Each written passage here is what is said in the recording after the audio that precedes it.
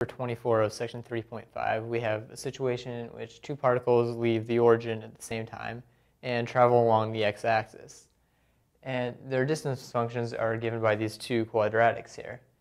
Now, we're asked to show that as time approaches infinity, we want to show that the ratio of the distance that traveled with these two particles, so the ratio of d1 over d2, is equal to the ratio of the acceleration. So it's equal to the acceleration of particle 1 over the acceleration of particle 2. So what we're really asked to find is the limit as t, which is time, approaches infinity, of d1 of t over d2 of t. Now we could just as well find the limit of d2 of t over d1, but then we would just have to adjust for the acceleration, find the ratio of acceleration, or the ratio of the acceleration of the second particle over the acceleration of the first particle.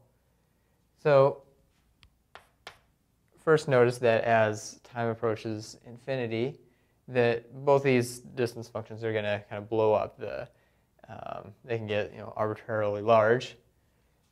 So we have an indeterminate form. So if we substitute in infinity, essentially, or we look at the limit as, evaluate each term as the limit goes to infinity, then we end up with infinity over infinity. So we first apply L'Hopital's rule.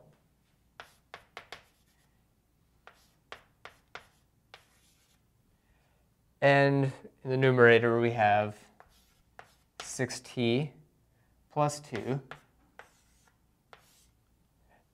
over 14t plus 3.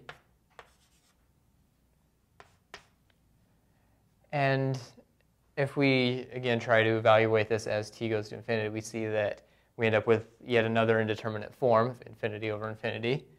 So we apply L'Hopital's rule a second time.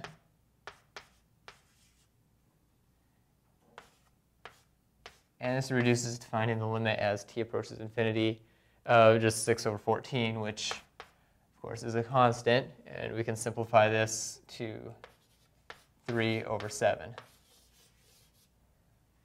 Now, if we want to find the ratio of acceleration of particle 1 over the ratio of the acceleration of particle 2, we first notice that, well, we kind of already found those because we were given the distance function of the first particle in the numerator. We took its derivative, and we took its derivative a second time.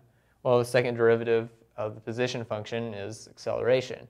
And similarly with the denominator. So we say that the acceleration is, the ratio of the accelerations is indeed 3/7. So the limits do agree.